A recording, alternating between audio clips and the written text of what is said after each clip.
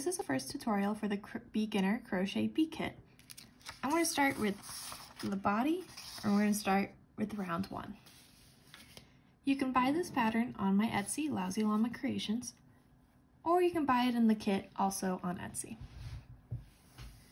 The first round is 6 single crochets and a magic ring. So I'm going to start by showing you how to do a magic ring and then your single crochets.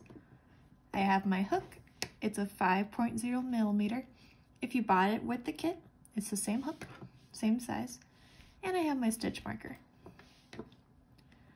I'm going to start by taking the tail or the dead end of the yarn and placing it in my hand like this. I'm going to cross it over my hand and make an X.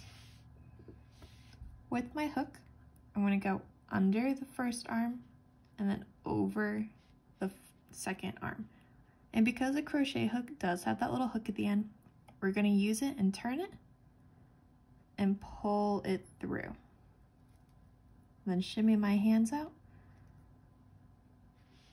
and pull my working yarn up and chain 1.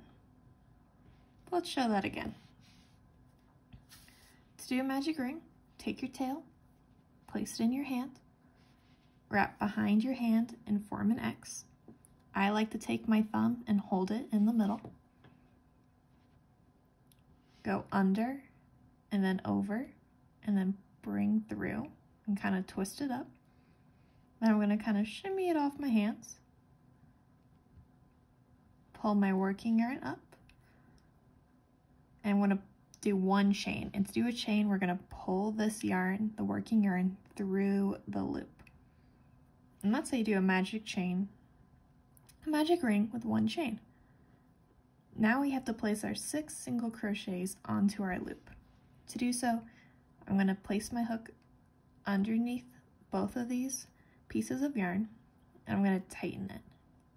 I do that by pulling my working yarn. Yarn over, which means the yarn goes on top of the hook, and then pull, so I have 2 loops on my hook. Yarn over again and pull through both of the loops, excuse me. And that's how you do 1 single crochet. Well, let's show that again. Take your hook and go under both of these loops, pull it to tighten it, yarn over, pull through, yarn over and pull through both loops. If you're having some difficulties, try turning your hook. So here I turn it down and then go back up. And then here is a really good example. I have it facing up. I pull my yarn over and I twist it down and then I pull through the loops. And that helps so it doesn't get stuck. That was 3. This is 4.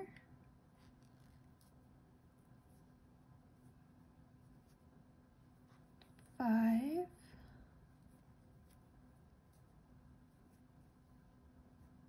And 6.